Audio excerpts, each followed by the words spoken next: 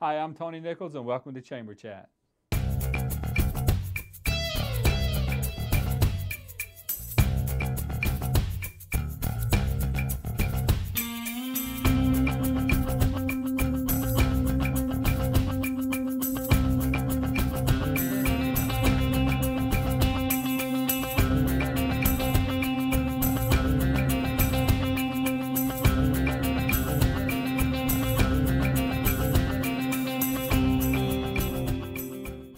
Hi, I'm Tony Nichols, and welcome to Chamber Chat, a program put together by the Salisbury Area Chamber of Commerce to keep you informed on what's going on in your community and in your chamber. Joining us now in Chamber Chat is, I don't know how you've not already been on the show, Jeff Merritt, founder of Operation We Care. Welcome to the program, Jeff. Well, good morning. Thank you. You're absolutely welcome, and I think I must have to throw in there Diana Merritt probably is a co-founder. So, the driving force, yes. So you get to go home and be safe now. Yes, thank you. For the 6 people in Wicomico County and the surrounding areas that don't know what Operation We Care is, tell us what it is. Well, we're a nonprofit organization that started in 2007. Our original mission was to ship care packages to the troops deployed around the world. That continues to be our mission, but we've expanded our reach a little bit to include law enforcement and fire department personnel in the surrounding area. You know, there's so many organizations throughout the United States that help veterans and people that are deployed. How did this thought come about? How did this arrive? It's certainly a noble effort that me and many other people have supported and will continue to support, but how did this come about? Did you just wake up one day and want to do this? Pretty much, yeah. That's pretty much actually how it happened. We looked around and realized that there wasn't a largely organized effort in this part of the Eastern Shore to do this type of work. There were smaller, church efforts, veteran service organizations. They'd pack a few care packages here and there. So we just started. It was literally a handful of people. We had no money. We had an idea, and we just rolled with it. So the $64,000 question that you always ask someone, you always get asked, I'm sure, why? We want to show our support for the men and women that protect us all around the world, not just in the hot zones. We've got troops deployed everywhere around the world. All the embassies have Marine detachments at all of our embassies everywhere. And they're away from their friends and family for extended periods of time. And we want to let them know that we haven't forgotten about them, we care about them, and we want them to come home safe. Well, you probably just answered the next question that I was going to ask. With so many worthy organizations or so many worthy opportunities to support national causes, local causes, why the military? We just want to show our support for the military. I mean, these men and women, they lay their life on the line for us. And I think we owe that to them to return the favor by showing how much we appreciate their efforts. Now, you spoke just a few minutes ago in that little overview of Operation We Care. You talked about the men and women deployed around the world, but you also talked about some stuff here locally you do. It's not just people that are in Afghanistan or wherever they may be. It's people right here. How do you support folks locally? Well, we recently, for example, the fire departments, we recently donated back in December 400 smoke detectors to the Salisbury Fire Department. Okay. That was a combined effort with us, First Alert, smoke detectors, and Lowe's up on North Salisbury Boulevard. We got our heads together and made that happen. More recently, we donated 50 smoke detectors to the Pittsville Fire Department, a smaller organization. They still have the same need for fire prevention. Law enforcement, we provide funds for canine vests. We're in the process of actually working towards raising funds to purchase a canine dog for the Wicomico Sheriff's Office in memory of a young lady who recently passed away as a result of a heroin overdose. So we're kind of knee-deep in that project, and it's ongoing. We've had a lot of success. National Thank a Police Officer Day, we feed all the police stations, police officers for a 24-hour shift on that day. Wow. In September. And January, National Law Enforcement Appreciation Day, the same thing. We feed all the police officers, all 5 stations in Wicomico County, over 24 hours. That's fantastic. And it's a lot of what we do is partnerships. We can't get what we get done by ourselves. Sure. Well, there has to be a massive, to think about feeding all the law enforcement agencies for a 24-hour period. That's a pretty big undertaking. There has to be a massive volunteer base that's plugged in with Operation We Care. We do. We have a huge, energetic volunteer base, and I use energetic that some of our volunteers are very hard to hold back. Right. They really want to. We like them to remember their priorities, that while we're very passionate about what we do, everybody still has a life to live. Right. And we try and put people in the places that they're good at. You know, if somebody's good at decorating things, we have them help with the box decorations for the care packages. We've got 30 schools involved in that right now, decorating the packages to be shipped in our next shipment. So you talk about the packages and shipping these boxes. I've been fortunate enough and privileged enough to attend one of these or some of these packing parties. Why don't you give the viewers a sneak peek at what a packing party looks like? I call it organized chaos. There you go. We have about 300 people, mostly military family members and prior care package recipients like to come out and give back. And, well, we've been going 10 years, so we have a lot of repeat volunteers that are very enthusiastic, and they like doing certain jobs. And everybody just joins in, it works together. It's an assembly line situation where you start at one end and you go to the other end and you fill your box along the way. And then at the end you tighten it up with little items. And then it's taped and addressed and sent off. Yeah. The boxes have no weight limit. It's a flat rate, so obviously we try and get them as full as possible. We have what we call a quality control area at the end where we can put small items in to tighten the box up and take up the airspace. Yeah. It's quite the operation, to use a pun there. So I'm watching from home right now, and I want to know how I can help. How do people get in touch with Operation We Care to find out how they can help? We have a website, operationwecare.org, and we're on Facebook. We post a lot of pictures on Facebook of things we do. Our packing events are unfortunately not open to the public, because if we open them to the public, I don't know that we'd probably fill the Civic Center. True. I agree. So we have limited space for what we do, and so we don't really need help packing boxes. We need help collecting the items to fill the boxes. The list of those items we need is on the website and the Facebook page. Funds, we spent $32,600 in postage last year to ship all of our care packages. So funds are always helpful to help make that happen. And decorating the boxes, we have the kids decorate the insides of the boxes with these colored panels of paper that we provide.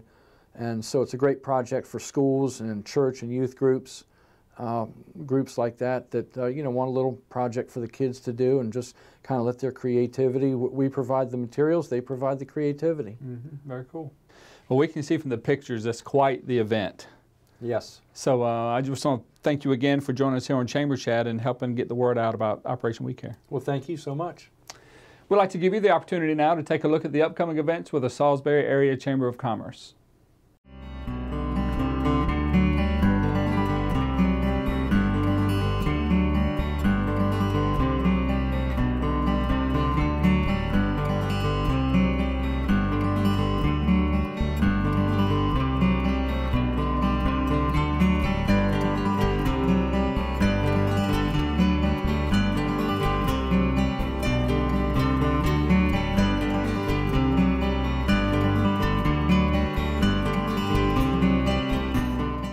Welcome back to Chamber Chat right here on PAC 14, and joining us now is the newly minted President and CEO of the Salisbury Area Chamber of Commerce, Bill Chambers. Bill, welcome to the area, program, chamber, all the above. Tony, thanks. Thrilled to be here.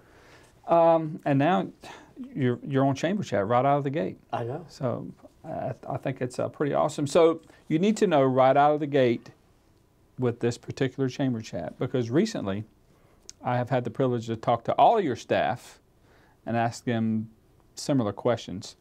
But this is not about what you're going to do for the chamber. This is not about your vision. This is an interrogation about you. All right, let's do it. So let's start with, we don't have to start with I was born, but who's Bill Chambers? I'm first a family man. I've got a beautiful wife, 4 children ranging in age from 21 to 33. Okay. No grandchildren yet. One's married, but the others are still seeking true love. Mm-hmm. And my wife and I just bought a home here in Wicomico County, which we love, in Hebron. Yeah. This is a great place. We'd visited here. We have relatives that are in Worcester County. So we've been Eastern Shore people as visitors for probably 3 decades. Right. And it feels wonderful to be here. Everyone's been welcoming and friendly. We love the environment. I love working in downtown Salisbury. I love seeing what the mayor and the county executive are doing, their vision for the region. Yeah. This is a great time to be a resident of Wicomico County. I've used the phrase in different settings many times now, right time, right place.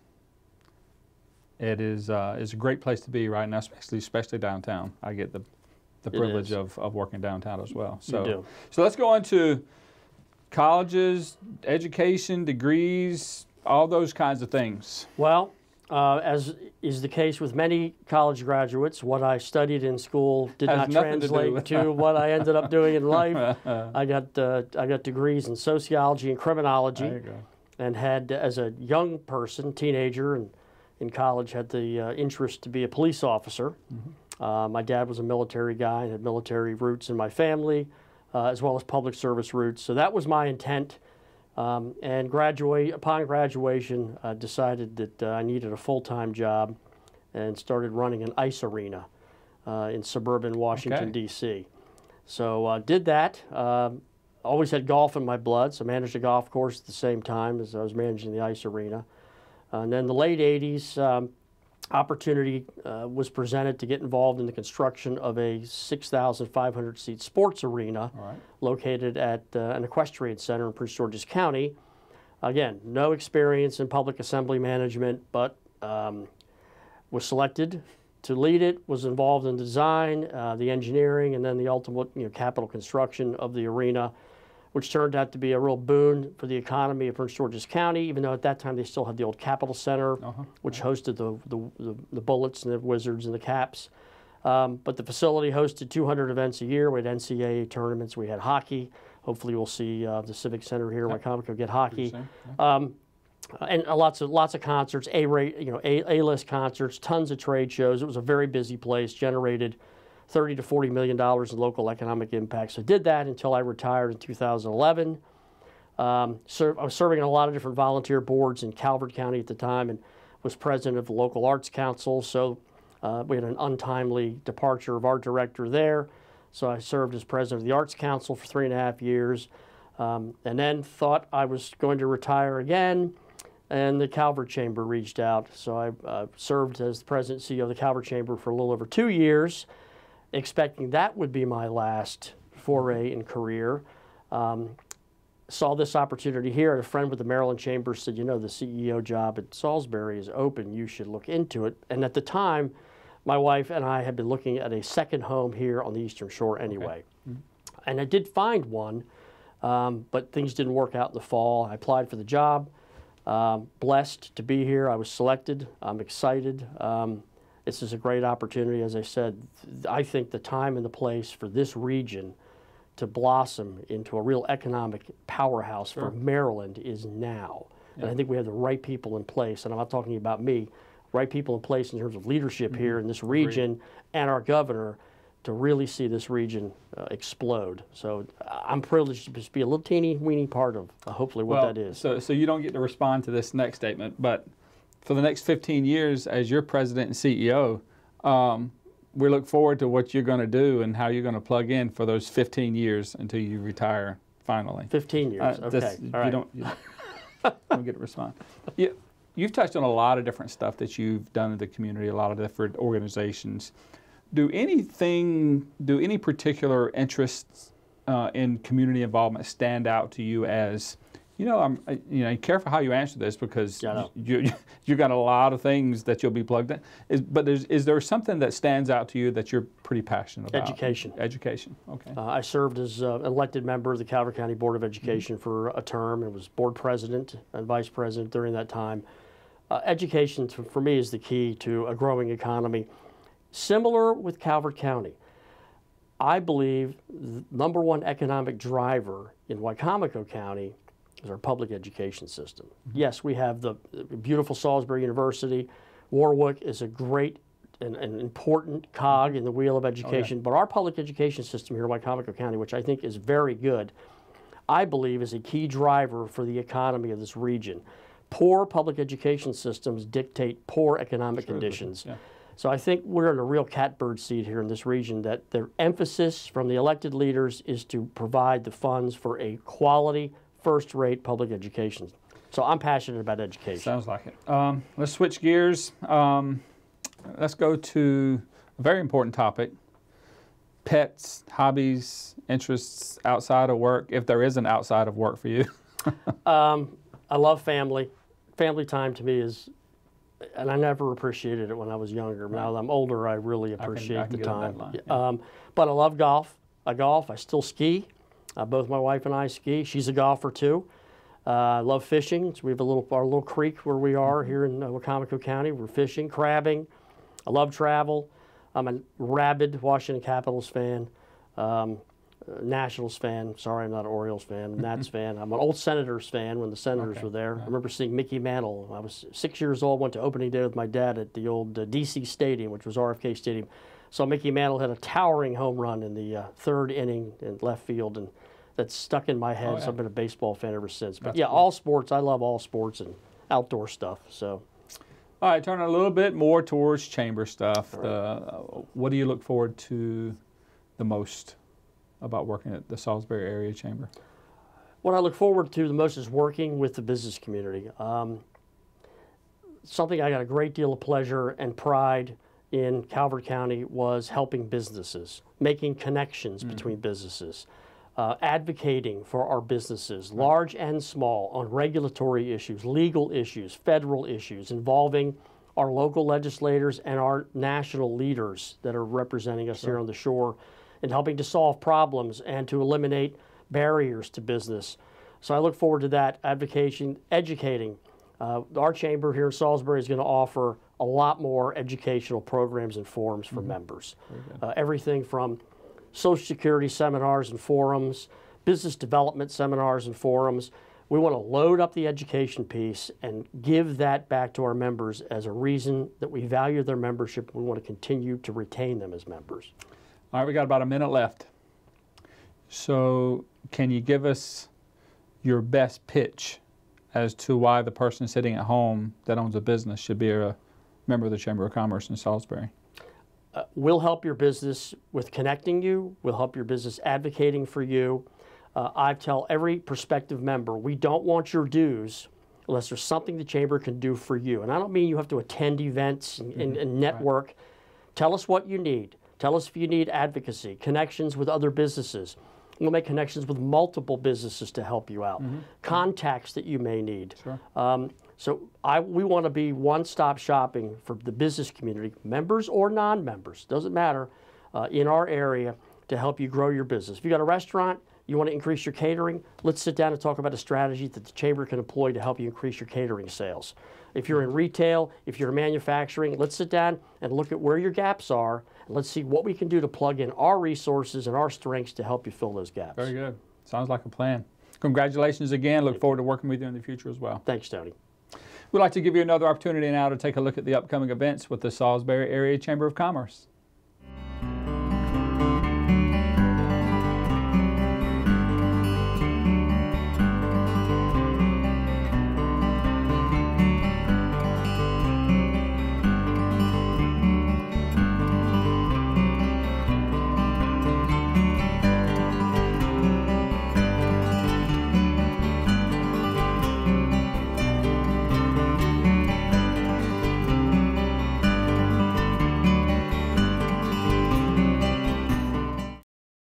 Welcome back to Chamber Chat right here on PAC 14. And joining us now is Emily Rantz, PR and Marketing Director for Women Supporting Women. Yes. Thanks for joining us on Chamber Chat. Thanks for having me. Okay, so as I just talked with Jeff Merritt a few minutes ago, I said to him, for the 6 people that didn't know about Operation We Care, tell us what that is. I think I'd use the same 6 people because they obviously are living in a cave, but give us an idea of what Women Supporting Women is. So we are a local breast cancer nonprofit organization.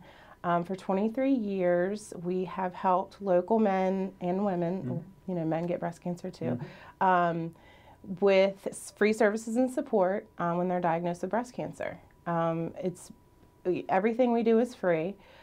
We are a hands-on organization. We do not have any national ties or national funding, which is very important to mention.